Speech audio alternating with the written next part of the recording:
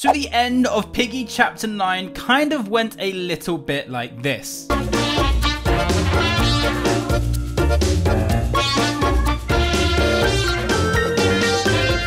So Rash has a friend that is no longer here that he is trying to cure. Now, who is that friend? Well, in today's video, I think that I could be pretty accurate as to who that is going to be. But in today's video, we are also going to be going through a few notes that did actually appear in the refinery that were extremely vague, to the point where this could actually mean that TIGRY is going to be the evil one. Now, like I've said in a few videos before, there are going to be quite a few theories coming out this week, so if you want to subscribe to the channel, then make sure to do so. And again, if you don't like my videos, you can always unsubscribe later down the line. Also, if you could be using star code Antixx when you're buying Robux or Premium, that would be amazing. I still get these emails every Wednesday telling me how many of you guys do actually use my star code, and I really appreciate it. It really puts a smile on my face. So TIGRY has a friend. He has a friend that he wants to try and cure. He wants to find the vaccine, the cure. He's trying to make us get away from Willow to join his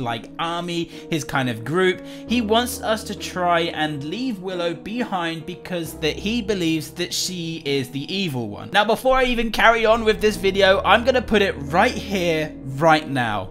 TIGRY is evil. I'm literally going to say it right now. I really think TIGRY is going to be the evil one. I feel like that he's had quite a few issues in the past, which again we're going to be going over in today's video. He's had these issues that potentially has pushed him over the edge to maybe just destroy humanity. And so I'm going to take you to a note now that does appear in the refinery. It actually appears in the site manager's office, which, if you guys didn't know, that means that TIGRY was in fact the site manager, because there was actually 3 notes in this room that was signed by TIGRY. Now, the first one can be found very simply on the desk, and this one says, "My parents were never proud of me.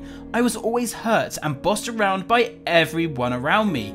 I could be so much more useful to the group if they just gave me a chance. TIGRY." So of course this means TIGRY has been basically bullied in the past by his parents. His parents, it sounds as though his parents didn't even like the guy. I mean, it is quite extremely deep, the fact that TIGRY's parents just did not like their own child. So potentially that has started this thing that's been going on in TIGRY's brain, that he's not happy. He doesn't like being bossed around. He doesn't like being bullied. So he's going to be the one that wants to be on that pedestal further down in his lifetime. So keeping that in mind, I'm now going to take you to another note that is extremely vague. Vague to the point where this could actually mean a very, very nice thing, or this could literally mean a very, very evil thing, and I'm going to explain why. So this one can be found just on top of the medicine cabinet type thing, which is in the same room, and it's quite a difficult one to get a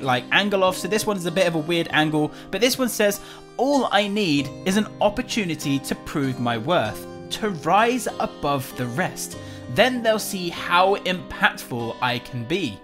I'll let no one and nothing stop me from getting there." So this again could mean one or two things. This could mean that TIGRY is trying to work his way up through the TSP rankings, and he's trying to prove his worth against the TSP. That's what everybody assumed at the time. It looked as though he was trying to prove himself to the TSP.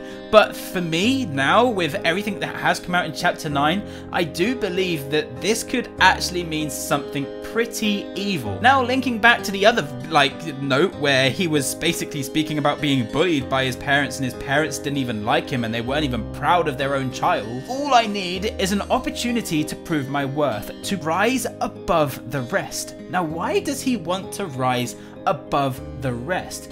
"Then they'll see how impactful I could be." Now, that to me now sounds like a challenge. It sounds like almost a threat, as if I just need that opportunity to prove that I am worth so much more than absolutely everybody else, and when I get there, you're going to see how much damage I can seriously do. That's why to me that this note right here sounds like a challenge. It sounds like he's telling himself that he is soon in his lifetime going to be on that pedestal on top of that pyramid above the rest. And again, he then goes on to say, I'll let no one and nothing stop me from getting there. So he's finding this courage, he's finding this fire from inside, where he's basically saying, you know what, I don't care that my parents don't like me. I don't care that Willow wants to bully me around the TSP. I don't care that I'm at the bottom of this kind of like TSP group right now.